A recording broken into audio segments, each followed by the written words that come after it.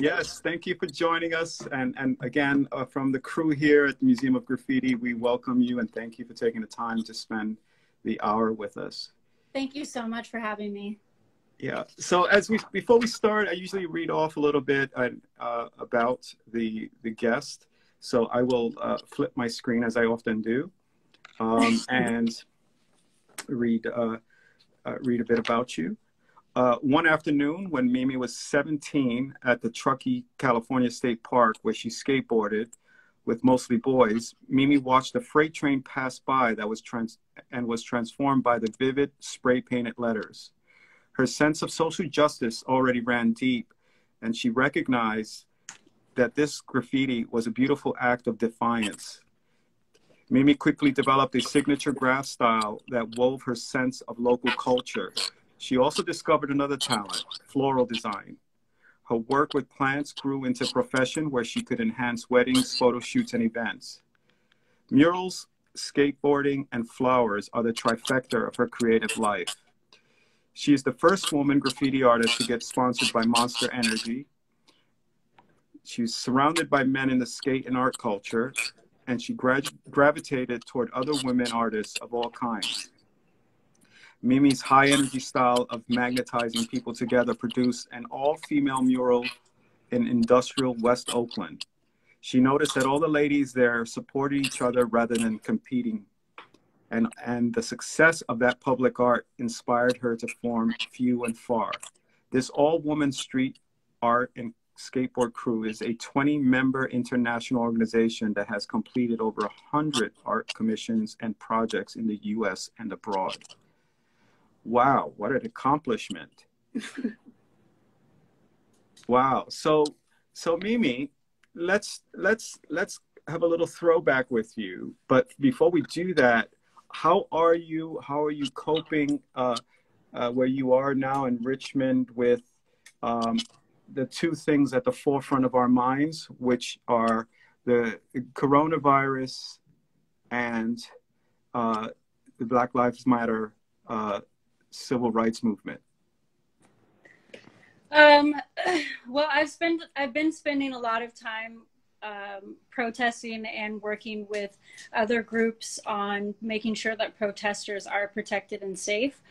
I have now taken a few days to actually work on my own life and kind of stay maintaining to like my career and making money. But Richmond is where the Confederacy started in the South, and it's where slavery had started.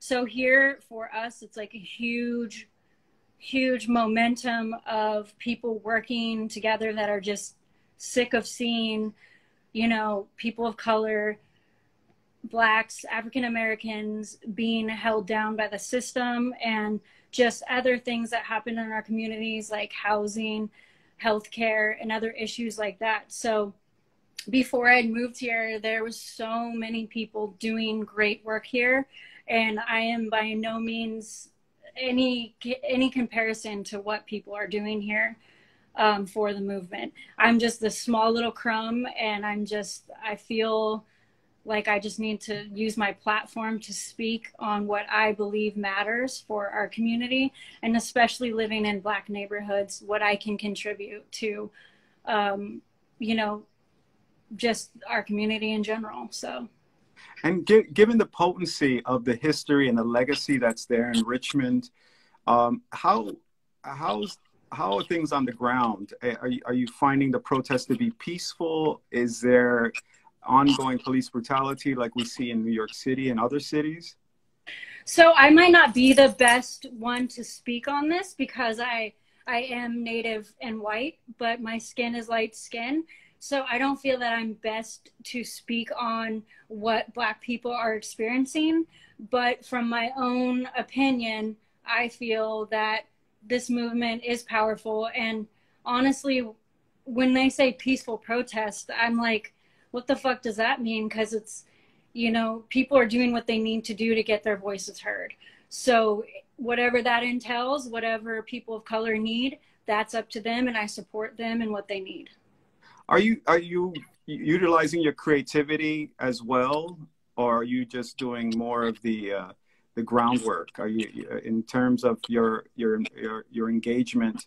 Are you painting murals or signs, or is it just organizing and support? So I haven't felt very ambitious to paint my own name. In between protesting and just trying to help any protesters in general, driving people around, whatever I needed to do on the grounds. I did paint a no justice, no peace wall.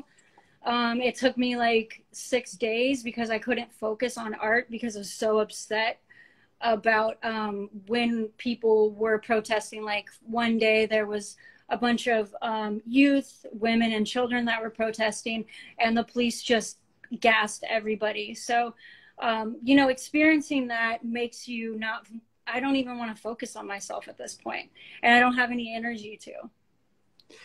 It's interesting that as a young Mimi, you saw graffiti on a freight train, and you saw it as a political statement.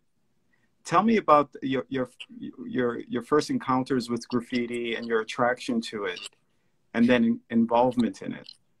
So I grew up in a really small town that is in the woods in Northern California, and there was no graffiti. You would kind of see like anarchy, or like you would see shitty swastikas, or, you know, some shit that wasn't needed. Excuse my language.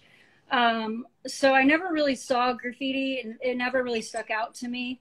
But when I did see a train skating at a park, I knew, from coming from an abusive home and I grew up really, really poor, and that type of experience and environment really breeds like either a strong or a weak person. So I think that growing up in this harsh environment really created me to be this strong individual that I then turned into a rebel even before I started graffiti.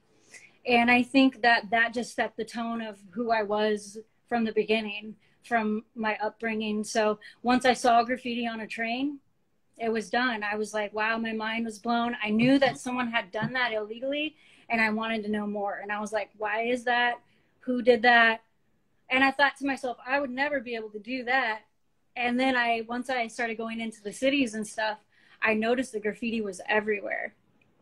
And it just like, it blended into my soul. And because you were into skateboarding, did that segue into the graffiti culture? I think so. I was always a creative person, so I think skateboarding just drew me into that creativity. And so in the early days, who was influencing you? Who was mentoring you? I actually hung out with so I had different times of living in different cities. I've lived in 6 different cities. The first person I had painted a train with was Cops 640, and they're from Oakland. They're an Oakland crew, and also Logo 640. And I was really heavily influenced by this girl that writes F Word in Oakland, and Jerk CBS. All of these women were like such big influences for me, and I actually was just pretty much doing it on my own. Like, I was painting just on my own accord. It was something I did with myself. It was a way that I got through some of my life issues. And aside from dealing with the you know, I guess acting out those life issues, I mean, obviously creativity and art making was important to you.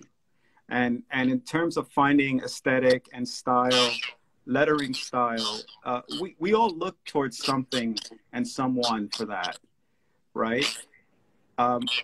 Where were you finding that? Mostly on the freights, or on the walls, or in your community? It just depends, because there's sometimes certain people would come into my life that would fucking burn me, that I really learned a lot from. I learned a lot from Rhyme, MSK. There's just different people at different points in my life were influences on me. So, Mimi, the trains, again, being a young woman running in this environment, it's not a very safe environment. And there's a lot of high risk involved in all this, especially because, one, again, you're in a very dangerous environment with the trains and the tracks, but also amongst other men. How did you negotiate that in terms of your sense of safety, and also dealing with bias from the boys? For one, I always carry a taser or a knife. I've also, because I grew up abused, I've always been a fighter. Being a skateboarder has made me really tough. I've just always known, like, if you fuck with me, I'm gonna take your eyes or throat out. You know what I mean? Like, so I knew what I could bring to the table. And also I made sure to learn everything that any writer had to contribute to me. I made sure to, like, really take that in, and if somebody gave me advice, I would internalize that and then forward that. Since I've always been kind of a loner or person that liked to do things on my own, once I learned the rails, which my friend Tone got me into, kind of showed me the places in Sacramento where to paint.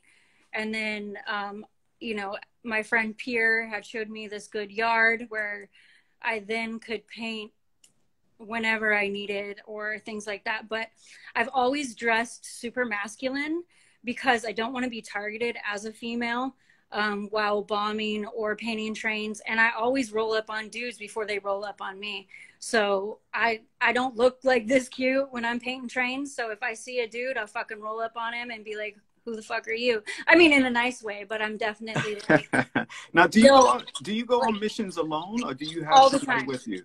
All the time. Really? And I carry a ladder, and yep.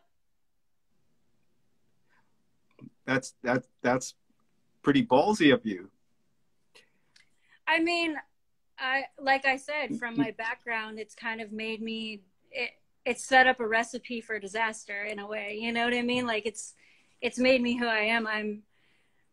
It's not that I feel like I could take on anybody or anything like that. I feel strong in who I am and my desires and what I want to achieve. And why do you feel your name needs to be placed everywhere? What's that need? What's that sense of entitlement you have on public space? I don't know if it's exactly about my name. Yes, that was my grandmother named me that. And she was like an old country woman that drove a semi truck. Like, she was a badass woman and she was strong. And she taught me that we don't need men necessarily. We choose men, but we don't need a man to take care of us or do anything. Like, we can handle our own. So by that, it's not really about my name. I actually get the high from painting either with a friend or alone, or if I obsess over a spot, when I actually get that spot, it feels amazing. You know what I mean? Oh, absolutely. It's interesting. Certain people do. I mean, everyone has their reasoning for painting graffiti. And to me, it's very interesting about the very thing that you said, that the gratification of. It's more the adventure, for sure. And the adventure. No, you're right. You're right. And so when you think about this as a young girl, are you thinking beyond graffiti? Are you thinking, yeah, perhaps I'll develop as an artist, or perhaps I am an artist? I didn't accept I was an artist till 2 years ago, and I've been painting 21 years. Explain that to me. I deal with imposter syndrome. So I've always felt like I wasn't good enough, or I've had so many people my entire career tell me that I need to stop. I'm not good enough. I'm not good enough to be in this crew. I'm not. So I think this entire time has been me proving to myself that I am good enough and that I can fucking do this. And also painting alone makes me feel such like an accomplishment as a woman and as a smaller woman, and you know what I mean? And doing my thing. And like, wow, I climbed up the side of that building by myself. Like that feels really good. Or like, wow, I painted that whole car on my own and it took me 5 or 7 hours. You know what I mean? So there's this like gratitude in how I feel about myself that. But weren't you getting, it's strange to me for painting so long, and I'm sure you had so many kudos from your peers and your friends about your artistic talents, that it would take so long. I've had a lot of people say, why am I not better? You know, like, oh, you've been painting so long, you should be better. And I feel that own pressure on myself. I feel like I have a lot of work to do and a lot to learn. I'm definitely very, very hard on myself. My self-doubt is like crippling. Right. But you still find this courage to act out and to continue painting and to keep exploring. I mean, there's a lot of diversity in your painting, your letter forms and the way you color your name and the backgrounds. It kind of surprises me that you would feel this way. But I understand. But I understand it, because I think all of us artists suffer some kind of insecurity, and particularly in such a large field, right? Who would have thought graffiti would be as big as it is? Not me. Right. It's weird. I know that I have this many followers, but it's weird for me to like, somebody recognized me at the skate park the other day and I'm like, holy shit. Like, you know, it's always weird when people know who you are and know about you, you know, it's like, wow, like I'm this girl from a small town, you know what I mean? So. Right. So let me ask you something, because, you know, we are a museum of history and graffiti, and we start in New York and in the 70s and 60s. How do you connect to that story at all, that history at all, about New York graffiti and hip hop and all that? So when I was 18, I had to see 5 Points because I seen it in a magazine and stuff. And I knew that New York was the hub of graffiti. And this was so important for me to know this history and like who these women were before me. And I saw this video that Claw Money was in, and I fell in love with this idea that they had a girl crew, PMS.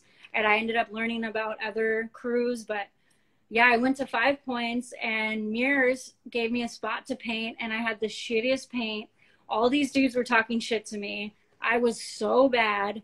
And he even let me like paint, and I felt really embarrassed, but I got to see like graffiti in New York, and it was really special to me. And I really dove deep into that. And that's when I learned about you and, you know, many other artists. And so now that you're this global artist, right? And now you're obviously cementing yourself into the history and various ways. You've chosen another role for yourself as a community person, an activist, a teacher, somebody who really cares about paying it forward. Tell me about this role that you've given yourself. So I haven't really given myself anything. Like, I wasn't like, oh, I'm going to set out and like help the kids. Like, it wasn't like that. It's like, I am a very bubbly, like child at heart person. So I feel that I think from where I came from, I wanted to help children not get fucked up and not get lost in the way that I could have been lost. If I didn't find skateboarding and I didn't find art, I would have been on the deep end of life in general. Like, so I felt like I wanted to try to like guide children that were poor like me, or from abusive homes like me, or things like that, that I could maybe pull them out of whatever they felt like they were in. You know what I'm saying? So The kids are just, I love them. I actually haven't hugged a kid in a while, and like, I just love being around them, honestly. So it's not anything I've set out to do. I just want to see people succeed and children know that they're loved and they can make it. The slide that we're looking at, when I put it together, it was such a beautiful vision for me about you in playing it forward with kids, but also with adults, right?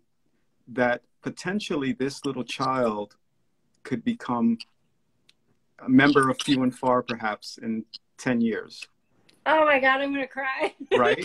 Yeah. So that playing it forward is wonderful. It is at the heart of what you do, not just for a select few, not just for the old and for the young. And it makes sense that you would, again, organize women in your life. But it's not just about painting. You also teach people how to skate. And we were talking about this earlier, about skateboarding in your community. Let's talk about that and how important that is to you. So there's this amazing organization that is called RASA. And I know I forgot their whole thing, but it's Richmond, Virginia skate. Anyways, they're amazing people. And there's also this guy, Pat Larley, oh God, Pat, don't kill me for messing up your last name. Anyways, he created a really good skate park here, and he has started a lot of Pat Lowry. Anyways, he had done a lot for the community here. There is a lot of skaters that are working on a skate park here where they spend hours and time and money, and they also volunteer. Oh, someone had tagged it, my friend Nate, Rasa Project. So they actually work with inner city kids, and they teach skateboarding, and it really builds self-esteem. It's an all-around awesome thing. So the skate community here is amazing. Like, there's a lot of great things happening here in Richmond. Again, you know, more images of you playing it forward for young women. It's interesting that you're not, again, few and far. Again, it's a concept around women, but I think it's a concept that, as a male, I find very inspiring. Because being that this is such a male-centric, or the art world is male-centric, there's something so disturbing about that, right? You're telling me. Yeah, and and one of the things in the last 10 years, maybe a bit longer, actually a lot longer, you know, women have always been playing a part in graffiti, but in you know, very specifically in terms of style writing, that is something that has been evolving and matured and fully realized as good as any male has ever painted it. And it's a great thing to see that we are there already. And of course, we've been highlighting these artists like yourself and others here at the Museum of Graffiti program. And we appreciate that. It means a lot. And getting beyond that too, you are practicing abstraction. You know, you shared 2 photos of your studio work, but I'm hopeful that you continue that. Tell me about this part of your world. How often do you paint canvases? Are you interested in showing in galleries? So I prefer just painting illegally outside, but I have I think that I'm a very spiritual person, so a lot of that reflects my energy, my aura, everything I'm working out in canvas work. So I don't really have a studio. I work out of my house and like on my back porch and try to like spray paint in all types of weather. I would like to have a place where I could create properly inside. That would be ideal. But yeah, this work is just me expressing another side of me. I would like to be in galleries. I think I was always against it for so long, but I think at this point, I'm definitely Why were you resistant? Because I think being a bomber, it's always like do that street shit till the day you die. You know what I mean? So like being in galleries or like doing stuff that isn't on that level is kind of like I didn't want to sell out or like be soft. You know what I mean? So yeah, I think, and then I didn't accept I was an artist till like 2 years ago. So now the change of heart, you're realizing that you can also empower yourself in that space in the same way, right, and make money from it.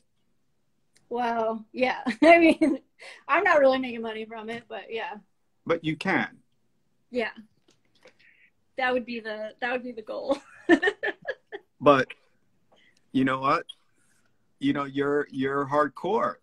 You are hardcore. We see that in your painting, and like this mural you did with Deity, fuck around and find out. And In Barcelona. In Barcelona with the letters in silver and black, and this woman with a beautiful mane of hair, but with a revolver. And yeah, Dee painted that. So in terms of messages like this, is this kind of just, okay, asserting yourself? You're asserting yourself amongst the boys or society?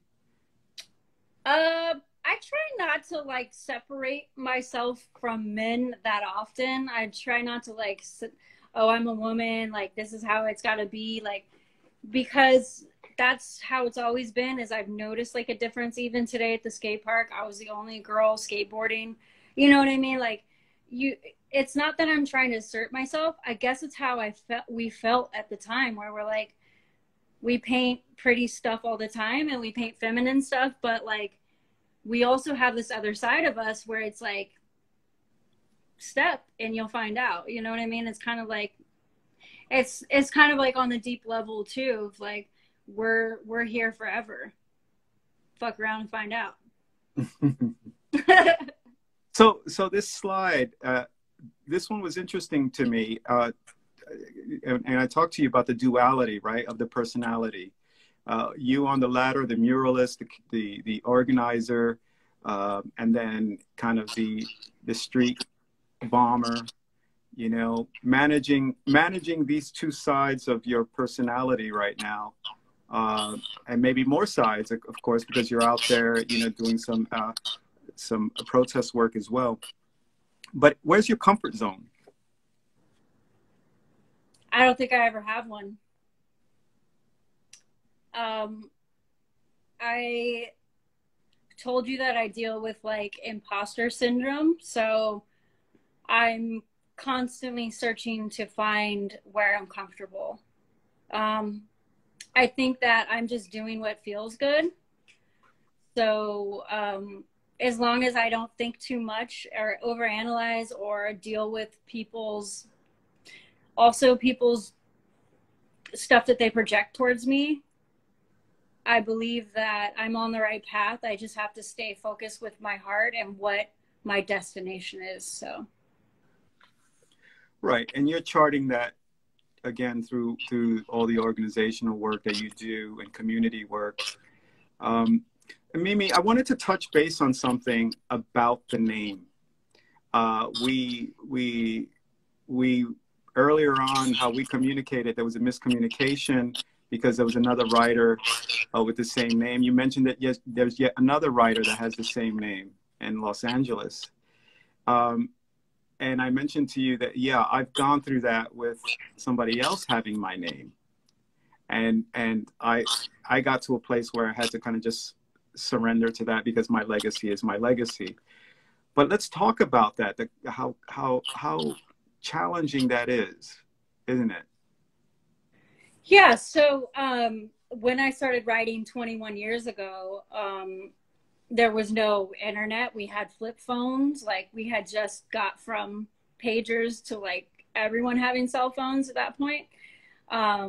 So when their like internet had gotten more popular, I had moved to Atlanta, which I'd already been painting for so many years. I was 24 when I moved to Atlanta, And so that's Molly Devlin, and she lives in Sacramento. She actually painted the background and that character. Yeah, she's part of your crew, Few and Far. No, but she's a good friend of mine. Okay, fair enough. She's just a very talented, awesome woman, and I work with a lot with street artists, women.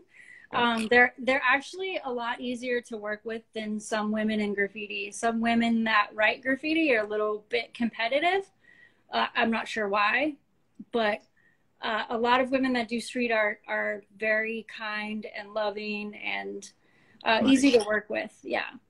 Well, let's get back to this idea of the name, right? Because that's so central to us, right? Our name, our legacy, and I just wanted you to finish your thought on that. So Flickr was becoming popular of how people were communicating with graffiti and things like that. So there was a woman that reached out to me, and she had told me that I need to stop painting that name and that this is her name. And I explained to her, like, well, I don't know who the fuck you are, but I've been painting this name. And over the years, we never got along. We never communicated really until I ran into her in St. Louis. She ended up being mad cool. We talked about everything. This chick not only is a badass tattoo artist, she also, and this is Mimi Street Product. So if you get a chance, check her out. I think her Instagram's Street Product. She's a badass tattoo artist. She is a bomber. Like, this chick has been putting in work for years, and I don't feel competitive with her. I don't feel any type of way. I'm mad proud for her because she's accomplished so much. And I love seeing women kill it like that. I don't care if she happens to write my same name. The other incident with the other Mimi, the situation that we were in where that thing happened, where you guys interviewed her, I feel bad that my followers maybe picked on her, and that was my own fault, which I apologize for, because I'm not trying to like bring another woman down by any means. That wasn't, I think I was just feeling very hurt by the fact that this person is somewhat emulating my old style and then painting a name of two women that have accomplished so much already in the world. And I just kind of felt like she should be her own entity and her own name. So painting women like me and the other Mimi that have done so much work for so many years, it's kind of like be your own thing. And so I think that's where I want to talk about, where I apologize to anyone that may have misconstrued the situation. Yeah, but it's also too, it's very important that that's stated, right? And that we show as a community by example, right? Right. Who we are and what our stories are, what our legacies are. So there's no misconstruing who's who. And yes, there'll always be kind of confusion with names. But as we're witnessing and through this presentation and this talk, you have this long-lasting legacy of painting murals and freight that I think you are really regarded by your community for all this work, and rightfully so. Your name matters, and that's important. I've put my heart and soul into this, so. You have another name that matters. Can we talk about that? So my cousin had overdosed 2 years ago, and I decided to write her name. So I also write this, Thea. So it symbolizes the memory, but it's kind of a break from your Mimi tag, isn't it? Gives you an option, but also an option for style writing too. Right. So I want to dig into this part of your life because I find that this is really important. Getting to organize women uh, the Few and Far Collective. What year did you decide that you were going to commit to it? And tell me a bit about it. Let's find out more about it. So I accidentally started Few and Far Women in 2011. So this was actually a group effort. I had a girl, Kesara, had helped me get some women together. She also had came up with the name Few and Far Between. And then I decided I wanted to make it shorter, and I decided to make it Few and Far. And so this was just a wall that I wanted to just bring people together. I was like, man, it'd be really fun if we had a mural with women to paint. So then I ended up finding like 2 really big locations in Oakland, and I just got permission for them. And then with the help of Rhyme MSK, I was able to get a paint sponsor. And then we got the wall sponsored, and just threw a jam. And with that, it snowballed. I ended up putting on a skateboard event, called it a Few and Far skateboard event with just women of all ages, where every woman won a prize. So like it was a contest where every woman won, and it was such a huge turnout. It was insane. There was a 65-year-old woman, even a 3-year-old girl, like, so it snowballed into what it is today. And now we are turning it into a nonprofit. Oh, nice. Yeah. And so as a collective, and how do you govern, how is that governed? How do you govern a whole bunch of people together? So I actually have a lot of help from Ursula Young, which is a street artist that only uses paintbrush. And Few and Far wouldn't be where it's at today without her. She's very professional.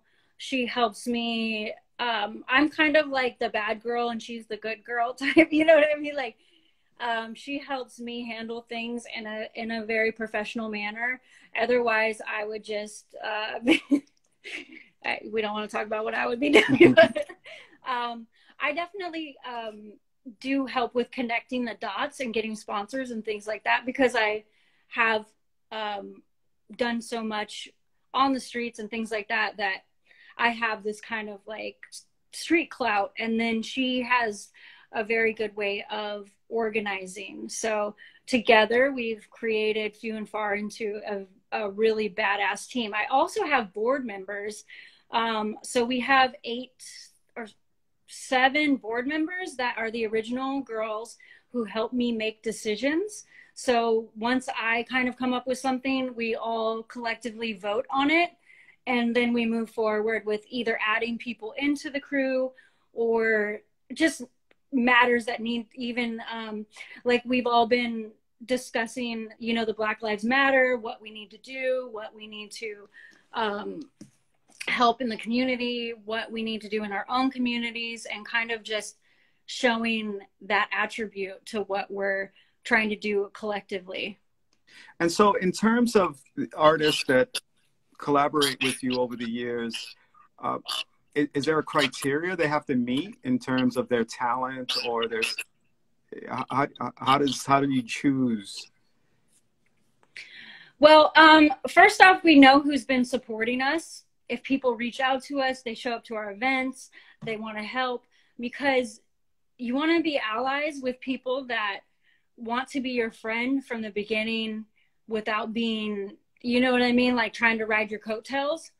Because there has been women in the past that just either they want something we have, or there are connects or something, or things like that. I think really it's about, if you can also, if some women can't work with other women. So we need somebody that is good with working with other women, understands what we go through. Like, we all lift our own equipment. We all lift our own weight. Like, we all contribute. Everyone pays to help keep the website going. You know what I mean? So if you're not on that team level, then you're not meant to be on our team, and maybe you can be on your own. You know what I mean? So it takes years for a girl to actually be put into our crew just from past experiences. We just want to make sure that it's like a band. It's like, you can't just have a band that people don't work together.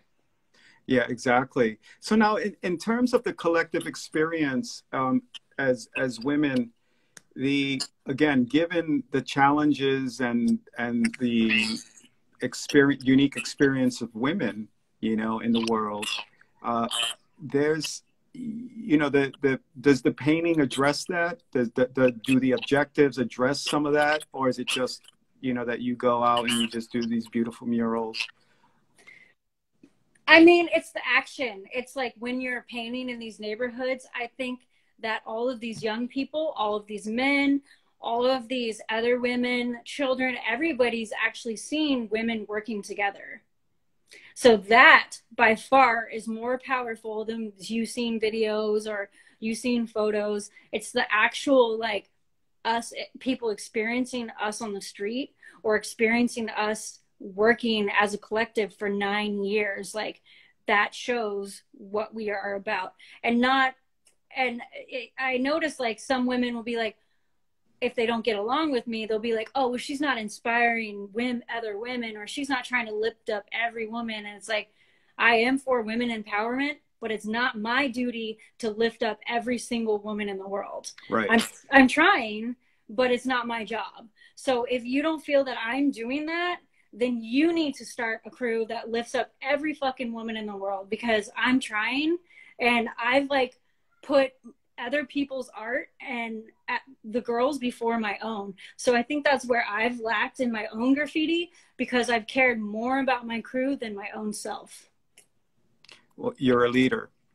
And so, but again, the thing that I find really interesting is that as a crew, you don't politicize your art, so to speak, or I mean, I haven't seen everything. It's a crew that's really focused on doing graph and beautiful art. And am I wrong in that? So what do you mean? Like, well, sometimes, someone will go paint a message, right? A woman's right message, or a politicized message, so to speak, right? And what you're saying makes sense about just the act of painting as a crew like this is a political statement, right? Rather than a rather overt statement about a woman's issue. Well, it just depends, because we have painted murals. Like, we painted a mural in Oakland that says "You are beautiful," and it was women of all creeds, sizes, shapes, all these different things. So we really wanted to highlight what women go through with social media, how a lot of things make us feel bad about the way we look or our size or things like that. So, I mean, we have painted murals that do reflect that type of thing, where it's like, we see these images and these ideas, and we're just flooded with this false sense of beauty that it really affects all of us on a deep level. It doesn't matter what kind of, if you're a trans woman, if you're a man, like, all of these false senses of beautification really messes with a lot of us. And we see these perfect people on Instagram or the internet, and it's just not true. So we have painted murals that reflect that, but really the power is in the action and less in the spokenness. Right. This project, you and Nico are in India. And Deity. And where? Deity. Deity. So Nico's to the left, Deity is in the middle. I always say it's Deity. And then I'm to the right. Tell me about this project. So we went to India to paint at the Technology Institute of India. And we were invited there for a festival. And we just painted all over, wherever we could. But some locals had brought us, we had gotten an Airbnb right by there, and some locals had painted with us. And Dee Dee had chosen Kali I don't know why. You can ask her. I love Indian culture, so yeah, we just kind of went from there. And Nico actually, she does graffiti, but she's really good at doing lettering as well. So I think she's exploring that. So she's like, I'm gonna do letters, and she did them so fast and clean, and I'm just like, yeah, she put who was there. But yeah, it was just kind of like a fun wall. I actually was wearing a sari, so I was wearing like traditional Indian clothing and painting, and yeah, it was fun. So what was the reception to all of this, to seeing all these women spray painting? They loved it, because women don't usually have the same rights as women in America. They're not as outspoken, or they're not embraced in a way that women can be outspoken. And there was all these little girls there that were just eating it up. And it was really fun because they got to try painting and just hanging out with us, and, you know, touching our, having tattoos and them touching our arms, like, wow, like, you know, I don't think they've ever seen women like us. And a lot of teenagers were watching us, and I mean, the whole like town stopped to hang out with us. It was really cool. I would imagine that happens with a lot of your projects, to see Yeah. see a whole crew of women just going not on a wall, and Right. yeah.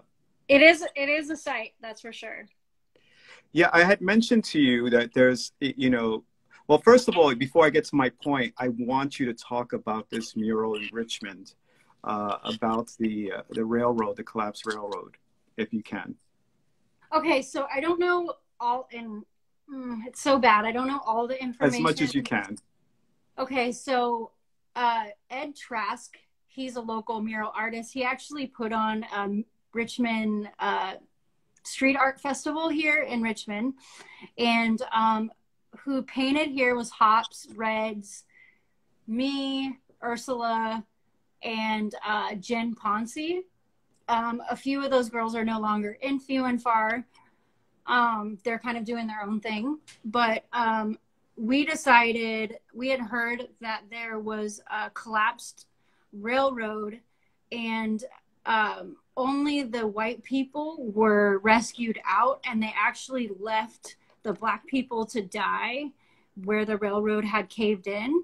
So we're just like, what the fuck? That is terrible. So we decided that we wanted, you know, to not only show a strong black woman, but we wanted to pay tribute to what these people had gone through, and showing a black woman holding up the train, because she represents, we will never let that happen to people of color, like within our group or whatever we do. Like, she represents the strength in all of us holding up that train, because that was just a terrible situation, you know?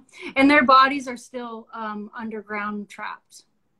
Is it memorialized in any other way? Yes. It is. Well, thank you for sharing that. And this photo, which I was alluding to earlier, it moved me.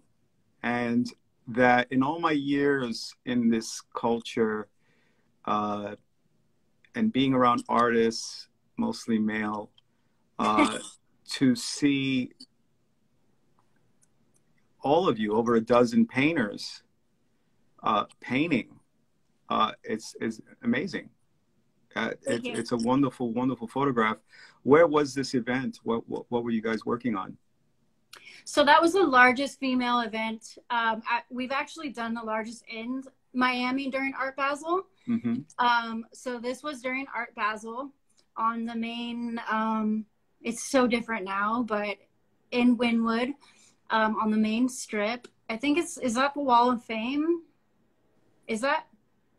I don't know this wall. It's one of the main walls. Yeah. I think MSG usually has productions there. Quake, MSG. Man, you guys are lighting it up. So listen, Mimi, in the last 5 minutes, I want to encourage our our visitors to ask you a question. Somebody asks, where are you from? She might say it's none of your business. I'm from Northern California, a really small town in the woods. There you go.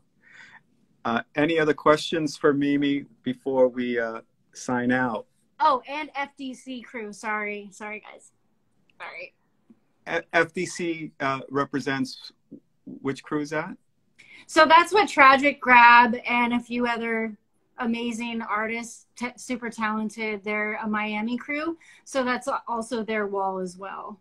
All Natural 77 asks, how do you keep an art collective how do you keep an art collective and continue to thrive and produce a strong unit?